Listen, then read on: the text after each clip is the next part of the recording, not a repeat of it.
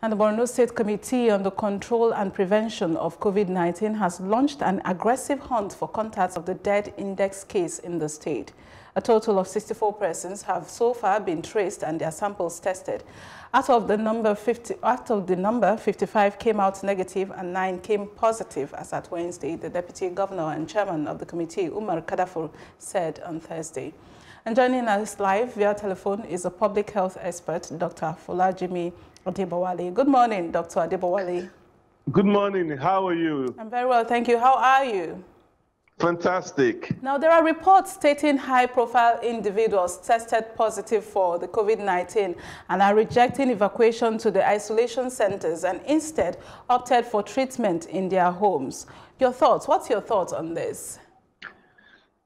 Well, I think we are having problem with a set of people who are already used to having their way on issues generally. There's a problem with some people in the middle class who believe that they are, I won't say above the law, but above the norm that exists. If Atiku's son could go to isolation and be treated, I really don't know why anybody else will have a problem with it. And the failure is not with them. The failure is with the enforcement agency to let everybody know that, hey, you are a threat to the society. You need to be isolated. You will be isolated. But if that is not enforced on them, they will believe that, no, I'm different, I'm special. You can't put me in that place. I can't bear that stigma. I can't live in such a place. They should realize that doesn't apply in this case.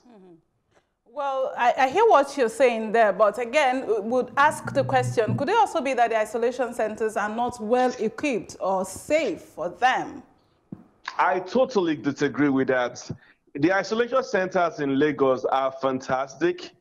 As far as I'm concerned, they exist and they contain everything. But let's even say they are not up to standard. I don't believe it's inhuman. And I believe anybody who has been infected should understand that it is best for them and best for the society if they are isolated. So it's not even an excuse if the facility is not up to international standard. I'm not talking about an inhuman facility. Let's just say that it's not, there's a fan instead of an air conditioning unit. You understand? I believe they should be able to bear such inconveniences for the greater good. So that the facility is not up to standard is not even a tenable excuse. All right. During this time, doctor, there is fear, as you know, of course, also stigmatization. Now, many with even common sicknesses are said to be afraid of visiting the hospital now due to the fear of COVID-19. What's your own observation as an expert so far? There's a big problem, or a bigger problem, with people that do not have COVID-19.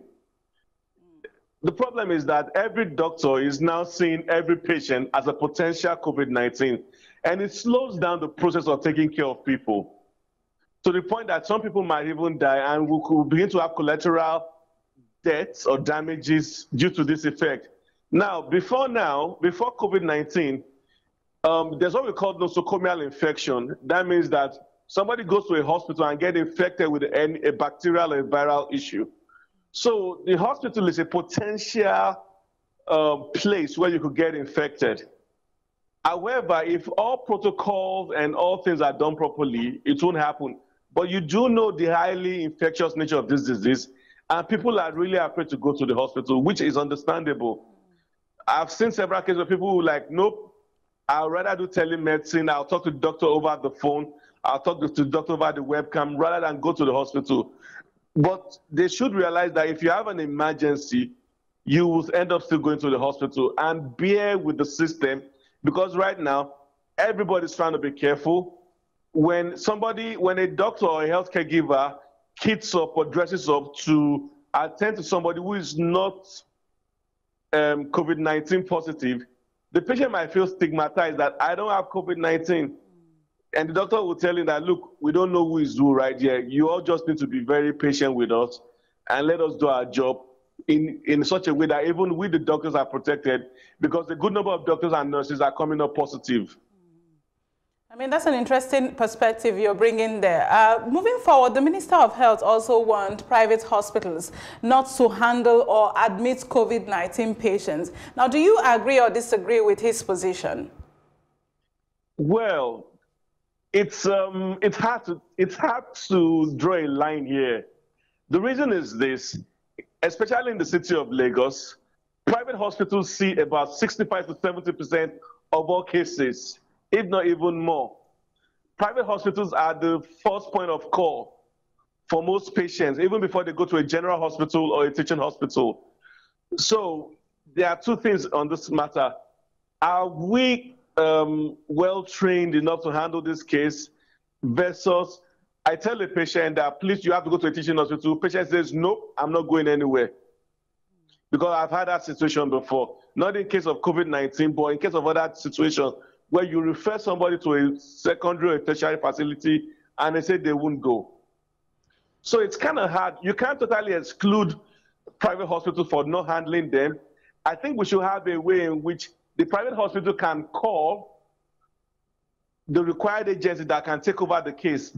So if, for example, I have someone in my facility that I suspect might be COVID-19 positive, and I tell him that I need you to have this test, I need you to move you, I need to escalate this issue, and the patient says, no, he has rights.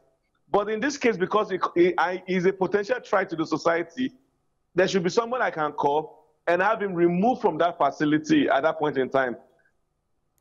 All right, so they need to integrate the private. You cannot exclude the private hospitals.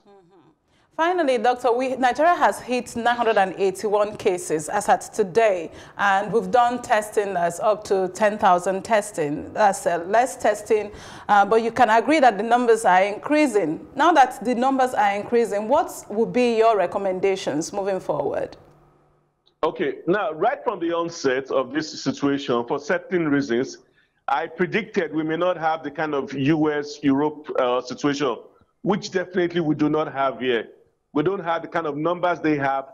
We don't have the kind of mortalities they have. But my fear over here right now is this thing not to become an endemic issue like malaria, where it won't really kill us like it's killing them in the US, but we may not get rid of it. Our social distancing practice is very, very poor. It's like you can't, it's almost like saying that you cannot achieve social distancing in a third world country where poverty and people are living below $2, $3 in a day. So we are having problem achieving social distancing. We're having problems halting the spread. People are still traveling. People are still moving around.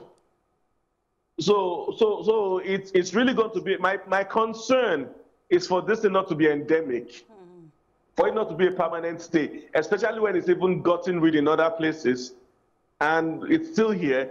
Yes, we don't have the kind of mortality and death rates they have in the US.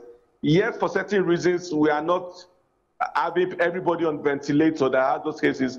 We're having a very good recovery rate. But if the issue persists, we will still have a problem. So against this backdrop, should you agree to the national lockdown that is being proposed?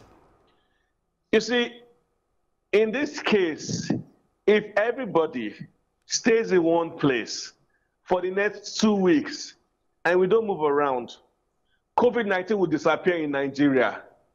I repeat, if everybody does not move around and stay in one place for the next 14 days, COVID-19 will disappear, because if you keep moving, you keep transmitting, new cases keep coming up. Do you get my point? So we need to just sit in our house and stay in one place. People are still traveling interstate. People are still moving from island to mainland.